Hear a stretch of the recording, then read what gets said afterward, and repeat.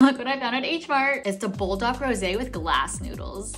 Comes with a packet of glass noodles, the rosé spicy sauce, and 2 powder packets. You're supposed to put the sauce in with the noodle and the water, and then once the noodles are cooked, you put in the powders. So I'm only gonna do half the spicy sauce. So a lot of powder. Oh my god, this smells so good. It's like cheesy. It kind of smells like the carbonara buldak, but sweeter. I love that this sauce just sticks on the glass noodles. Whew. That was so good. It's definitely spicy. First taste was like very cheesy, and then the spice just like hit straight into my throat. The noodle texture is so good. It's like perfectly chewy. It's got a good bounce to it. It definitely does taste like the carbonara, but sweeter.